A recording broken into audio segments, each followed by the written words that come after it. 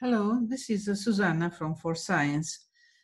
Today we are talking about the MyDSpace and particularly the part of the MyDSpace that allows you to manage your tasks. The MyDSpace is an important contribution volunteered by For Science for the development of DSpace 7, and it is a complete reengineering of the functionality compared to the previous DSpace versions. So for a logged in user, we go to the MyDSpace, and if you are authorized, not just as a submitter, but also to approve items, you can go to all tasks here. And here, as we saw also in the submission video, two main functionalities have been implemented. One is a search by word, where you can search between all items that are in your pool, and the filters. The filters here on the left show you, for instance, how you can select by status.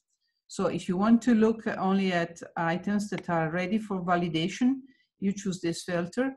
And here you see all items that are in your pool where you can approve them. So if you have already reviewed the metadata, you can hit on this button. You can reject them and they go back to the submitter with a message. You can edit them to review, to correct, or to add metadata, or you can return them to the pool. So another colleague can perform the task to validate these items. Otherwise, you can choose waiting for controller. And here you have tasks to be claimed. So you can choose to claim a specific one of them and assign this task to yourself. And as we saw, you can also put them in the pool again. So if you claim it by mistake, you can put it back.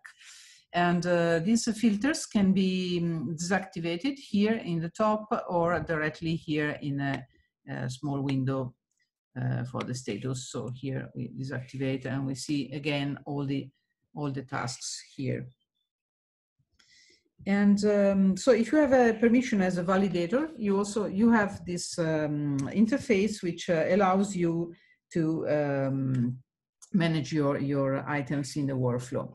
And in DSpace 7, thanks to the contribution of For Science, the XML Advanced Workflow Engine has been integrated, which allows enhanced flexibility and the opportunity for institutions to customize the approval workflow for the items. So in this way, you can add additional approval steps.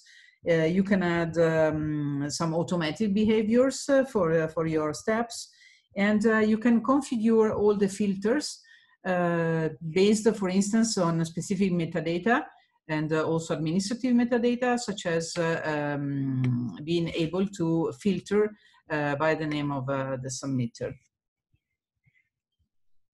And more filters can be added, for instance, a filter by date and a filter by any other metadata in the items.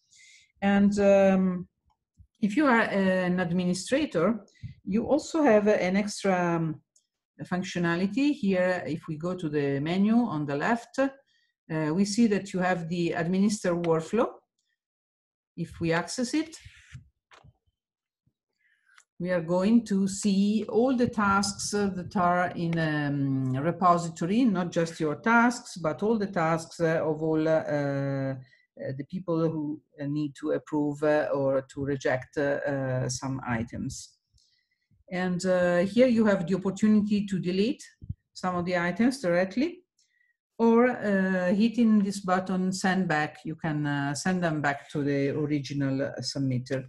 And here again, also in the administrator interface, you have the opportunity to search or to filter items according to specific statuses or metadata. So, and you can, of course, customize these filters. So thanks to the infrastructure that was contributed by For Science, it is also now possible to index objects that are in progress. And this means that you can search between items that have not been published. They are in a workflow or in a workspace of a submitter. And so in this version beta 3 of DSpace 7, it has been possible to implement the administrator workflow management, providing the same search and filter support. Goodbye.